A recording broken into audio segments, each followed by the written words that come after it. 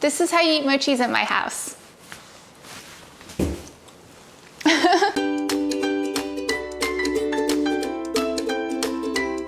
Hey guys, Angel here. Today I'm going to show you how to make green tea matcha bubble waffles. A few videos ago I made regular bubble waffles and I asked you guys what flavors you wanted to see next. Some of you said matcha and some of you also said mochi stuffed. So today I'm going to show you how to make matcha mochi stuffed bubble waffles. Wow, that was a huge phrase there. Matcha mochi bubble waffles.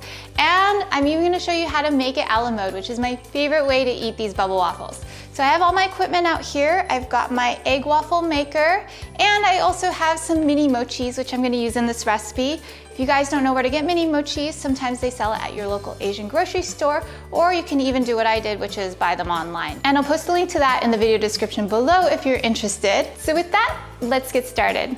First, the ingredients. For this recipe, we'll start with 1 cup of cake flour, half a cup of cane sugar, 1 teaspoon of baking powder, and 1 tablespoon of matcha green tea powder.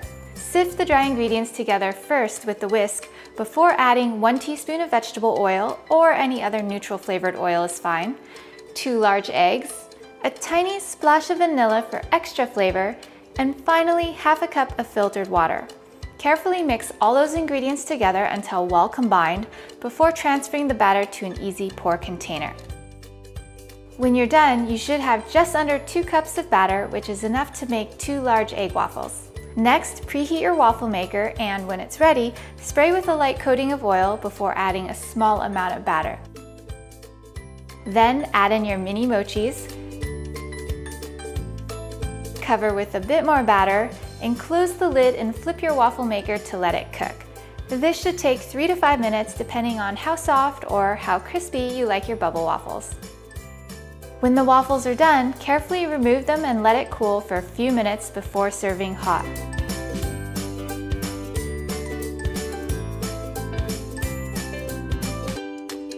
And if you guys want to make this dessert a la mode, you can always make this a super bubble matcha waffle.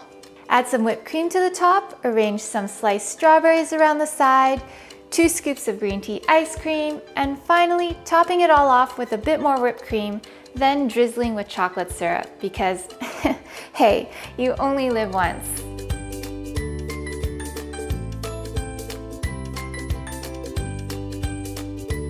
That's how you make matcha bubble waffles with mochi. As you can see, it was super fun and easy to make, and it's super delicious. I hope you guys liked this video. Give me a thumbs up if you did.